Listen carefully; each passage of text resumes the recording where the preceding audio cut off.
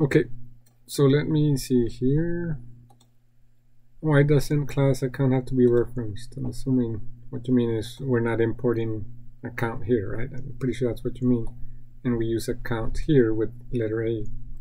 And that's because Python's not a strict language, right? That's why it's very popular with beginner programmers. If you were using C#, Java, or C++, then you would have to do an import or an include at the top to tell those languages, I'm going to work with the account type. Python allows this type of use, right? When we have account, and account is an account type that we created, and then we save it to a variable, then here we're just relying on Python to understand that, hey, I want to work with an account. And the reason that works is because Python allows us to assign whatever value to numbers, right? Like num, a string, float, even, customer. All of these statements won't generate an error, right? So because Python behind the scenes, like, it tries to figure out what we want, right? It's kind of like, oh, okay, oh, yeah, that works, right? Like in this case, Python over here is like, oh, so you want to use account in that variable A. Let me see if account exists. Yeah, it exists. Yeah, you can use it, and that's why we don't have to reference it. Let me see here. 1, 2. Okay. Let me see the other question here. What class account would it still run if class account was called without use? I'm not sure what that means, like without use. Maybe you can clarify that.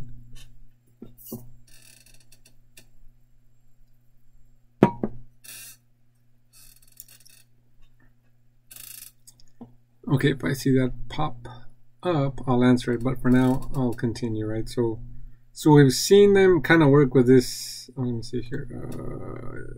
Oh, okay. Thank you.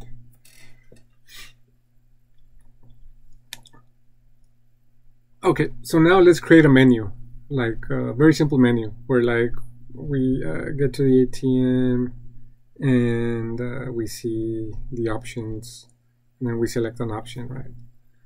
Maybe we don't worry about password and all that, scanning the card, because, well, we're not doing that, right? So let's take a stab at it. So we go here,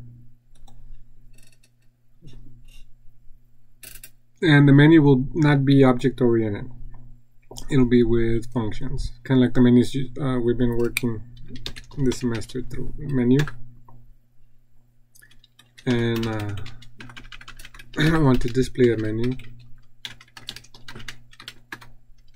Again, this is not object-oriented programming. It's just free functions. Free because they don't belong to a class, right? Or orphan functions, whatever. Print 2 deposit 3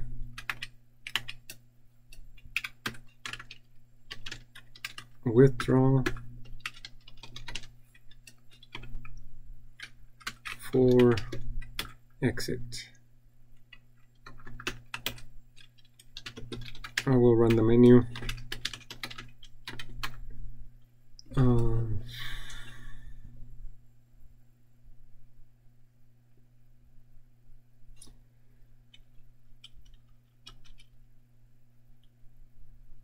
We'll start easy. We'll pass in a customer. So we'll pass in a customer.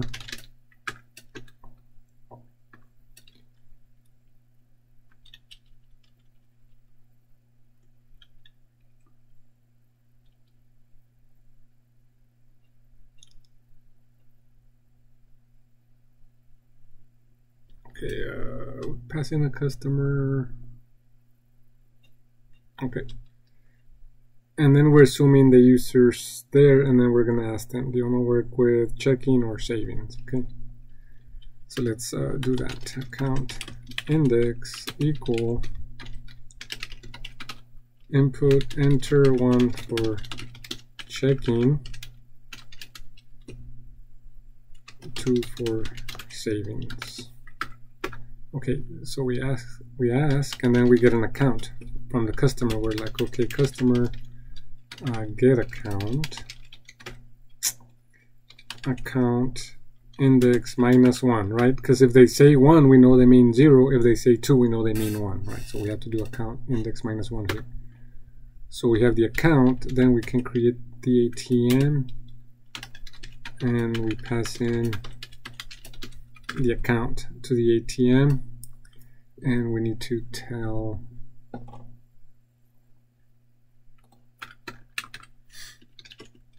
from source.examples.classes.atm import ATM tab. Okay.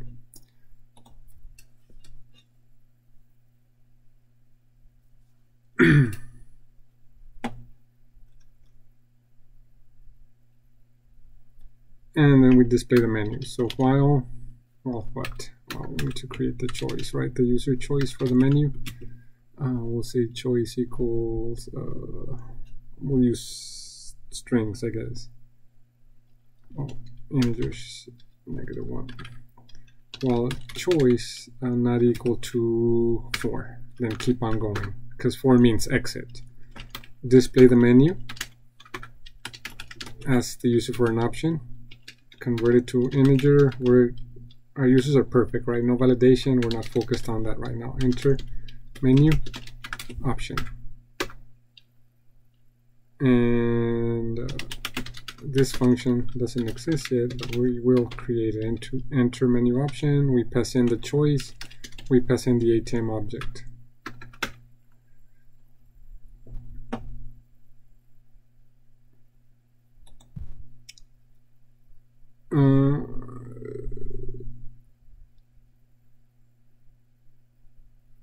I went all the way to repetition. No, we don't want that one. Okay, we want to create it here. Okay, backspace, define, handle, menu. I was hoping it would give me an option that it would create this piece for me, but I didn't see it. So we say choice ATM. Okay, we're here. And then we create a if block. If choice equal 1, do something. What is it that we want to do? ATM.display balance. Elif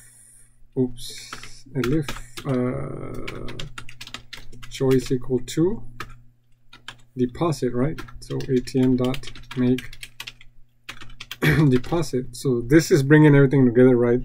We have classes that work together, but then we're creating free functions so that we can see how potentially we could use functions and classes in the same program. Okay. And elif what if choice is equal 3, make withdraw.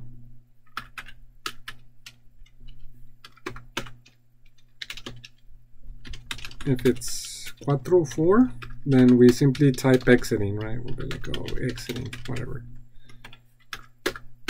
Else, invalid option, right?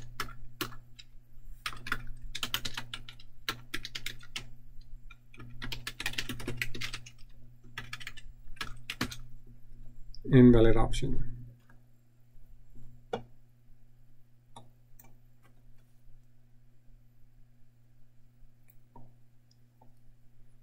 Notice we're only working with one customer, and that's fine, right? As we progress or make a progress in this program, we might add like a list of customers or whatever, but now we're just kind of like, okay, how would this work if this was a real program, or we were working on some program, right? So, okay, so back to I don't need customer ATM, I don't need that one. We're not creating test cases, main, okay. Okay.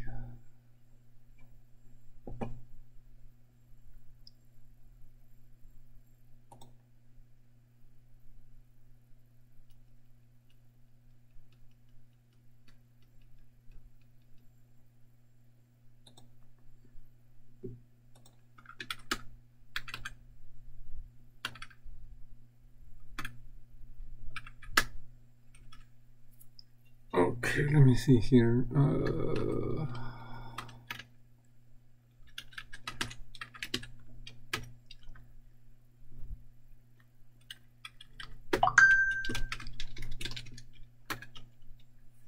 Okay.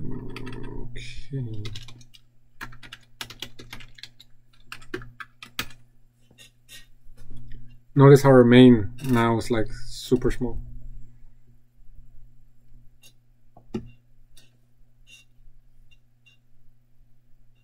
Okay.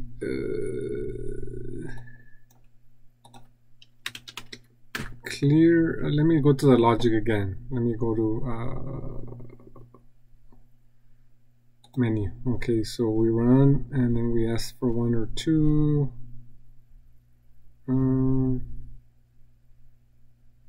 Okay, let's run the. Let's see how this goes, and then if we need to change it, we change it. Okay, let's see if it runs to begin with, right? So, okay, good. So enter 1 for checking, 2 for saving. Okay, 1. Display balance 1. 100. Okay. Deposit 100. Display balance 200. Withdraw 20. Display balance 180. Exiting. Okay, we're stuck with working with one account, right? We don't like the way the program structured right now. Like, we never give them a chance to like choose a different account. Questions here?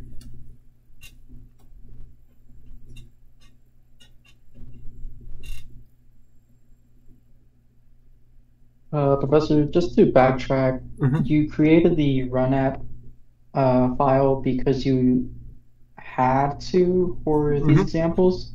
Yeah, what's the difference between that and run tests? Yeah, because of the imports. Well, run test runs the test, right? Anytime we use like this kind of imports from, then this is the easiest way that I've figured out how to get the program running. Otherwise, you get into like source blah blah not found, import not found, import not found.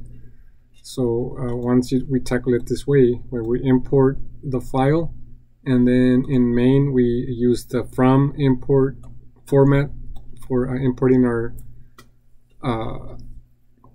code, then this is the easiest way to get it to run. That's why I had to do that. If you know of another way, then by all means, right? I'm not a Python expert, right? So.